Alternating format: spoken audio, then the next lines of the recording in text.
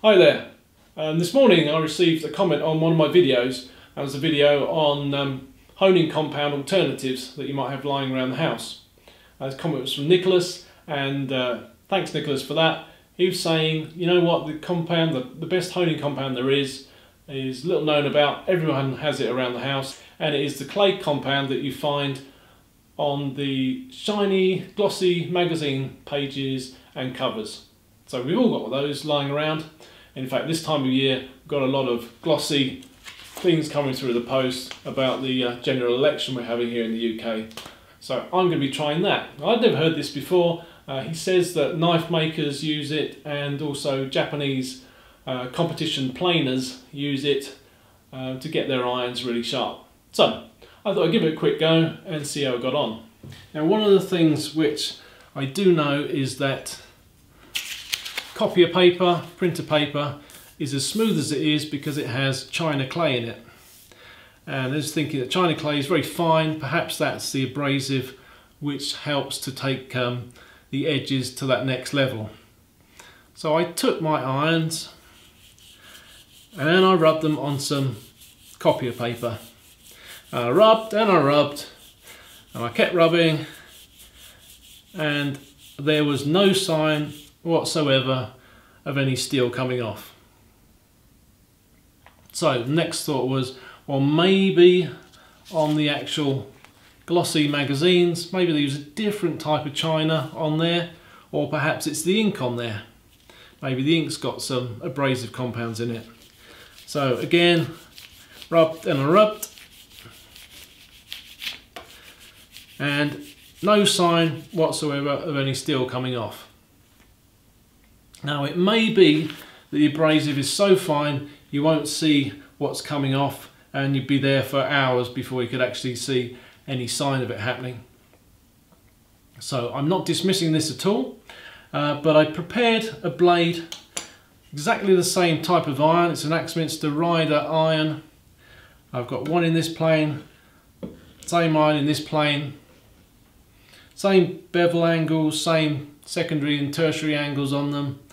I prepared them both exactly the same in my normal way, so on fine stone and then stropped on leather with honing compound. And then in the one, I took it the final step and stropped it on the the printed paper, glossy printed paper. And then I tried them on a few woods that I had lying around the shop at this time. Now, the woods I have is actually some American whitewood, some pine and some Douglas fir. They're all slightly open grain, so I'm not going to get completely coherent shavings.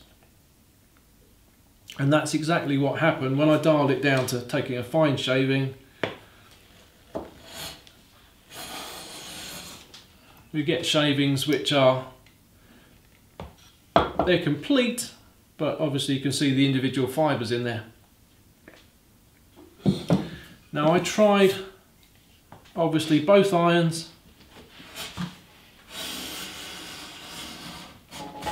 This one's set a little bit deeper, and to be honest with you, the results I got, I couldn't tell the difference in either the shavings, the thickness of the shavings that I could go down to, or in the surface finish that was left on the wood. And I ended up with, on all of these samples, a lovely mirror finish. I don't know if that comes out on screen, but lovely mirror finish. What am I talking about? It's not a mirror finish, glassy finish. So I've got a glassy finish on all of those from both irons, and I cannot tell the difference. Now, that's not to dismiss the idea that honing on the glossy paper may make a slight improvement. Clearly, if people are using it out there, they obviously believe in it. So what I want to do is, I want to encourage all of you that use hand planes to give this a little go, try it out yourself, and get back and let me know in the comments how you get on. Because if it does make a slight improvement, then it's definitely worth knowing. And anyway, I'll put it out to you. This is something to try, and please let me know how you get on.